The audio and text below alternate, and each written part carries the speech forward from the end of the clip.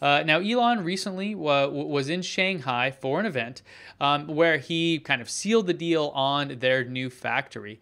And so let me just give you the short, bits about this real quick. And that is that he was there last Tuesday for an event in Shanghai, which is kind of like, as I've been told, the Silicon Valley of China. It's like very tech, very modern place.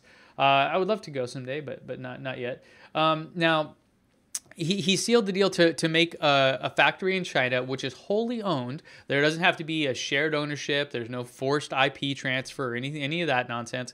And they are going to aim to make 500,000 cars out of that factory alone. Now, the Gigafactories here, the current setup is, you make all the batteries at the Gigafactory 1, which is in Sparks, Nevada, which is near Reno. And then you ship all the powertrains and the battery packs over to Fremont, where the cars are, go through general assembly.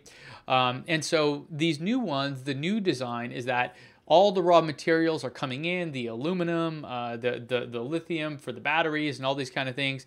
They're all assembled and made there, and then out on the other end come cars. So they will make a complete product, essentially. Now, I'll read you a little bit here. So this is from Bloomberg. They said, Elon Musk sealed a crucial agreement Tuesday to start building its second car assembly plant in the world. Construction will begin soon after approvals and permits are secured. I'm not sure how soon I believe that, but okay. And the first vehicles will roll off the line within roughly 2 years, a Tesla spokesman said in an email. It'll take another 2 to 3 years for the factory to reach its capacity and to build around 500,000 vehicles annually. Okay, so we have some data here, and we have some production numbers. We have some stuff that is seriously going to impact Tesla and figure out, or that can really kind of shape the future of the company. So here's what I did. I took a look at the Tesla Model 3 production ramp, and this is using a log growth curve, which is what they've stated is how this works, or how the manufacturing process works. I plugged in their numbers. This isn't this example right here, but you can adjust this. It's on the website if you want to go check it out. And then I've taken those numbers, I've added them to the actual production that we know of, the actual production that they've reported. I've forecasted that out, and then I've thrown in the China plant. So I have some data here. So I have these forecast details, which are the 3 production, which is there's actuals and then projections. I've capped the S and X production at 2,000 per week because that's what they said they're at now, and I believe they've stated they really don't think they'll be able to push more out of the one line at Fremont for that. And then I built the China forecast, and I threw that all together here. So I have some data that I pulled together to see what this Chinese factory will likely mean for Tesla and kind of the impact that it could have. So starting out, we have the current Tesla production ramp. This is without the China plant. So you can kind of see how that's grown over the years. And then now 2018 with the Model 3 just absolutely ballooning. You can see this kind of hockey stick curve. And then from there, it'll top out essentially. Like without a new plant, and we don't have any official word on another new plant other than the China one right now, I'm capping them at around 104,000 cars per month is what I think this actually might be quarter. No, this is per quarter. So the label's wrong there. But you can see, so 104,000 cars per quarter. That's just with Fremont. This is without the China plant.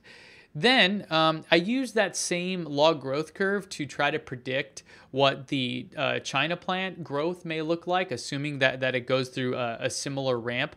And when it does that, it's really difficult to predict because obviously you have different working conditions. There's probably it's probably maybe just a perception, but maybe a fair assumption that in China they're better at manufacturing things than we are in the U.S. So maybe it'll grow faster. So you can kind of see what I did is I used that same log growth curve that I used for the Model 3 ramp to predict what would happen in China. And I'm starting in January of 2020, assuming that they would make 1,000 cars by then, which is roughly 2 years, and then going 2 years out that they would make 5,000. Maybe that's a bit aggressive. aggressive, maybe it's not. And I'm putting them at a peak of 6,000 cars per week is what these are predicting. So that's where I got the China ramp data from. I didn't just fabricate it and throw numbers at the wall. I used some logic and some math and some historical stuff, which is generally how we predict things.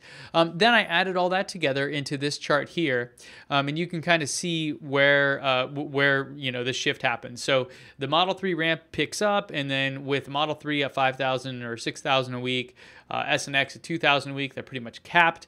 And then you add in the China plant in 2 years, and you can see again it starts to rise, putting them at close to 200,000 cars a quarter. Now, this still doesn't jive with what Elon said back in 2016, was October of 2016, when Elon told analysts this spring that the Palo Alto-based automaker hopes to ramp up annual production to 500,000 vehicles in 2018. Not going to happen. And build 1 million vehicles by the end of 2020. Even with my projections here, assuming they were 100% accurate, you're still well shy of that. The paper added the 2018 goal alone is nearly a tenfold increase from the 50,580 vehicles that Tesla produced last year in Fremont. That would be 2015. The automaker has forecast this year deliveries at 80 to 90,000. Quality problems and production delays plagued the plant early this year and threatened the sales plans. Again, that's kind of a running theme with them.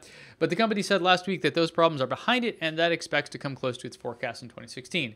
Okay, so Elon thinks that they can get there to 1 million cars. I mean, I'm curious what his thinking is now. I still just I don't see it happening. I don't see them getting to 1 million cars with just the China plant, unless it's a much bigger plant than maybe they're anticipating. But that's still several years away. They said 2 to 3 years after it begins production, which will be in roughly 2 years. We're talking 5, 6, maybe 7 years from now. Far later than the 2020 deadline prediction that Elon said a couple years ago. So I'm still optimistic that they're going to open a new plant, another plant in North America. Probably one in Europe. We've heard some little rumblings about that as well. So potentially something in Europe, and so more to come.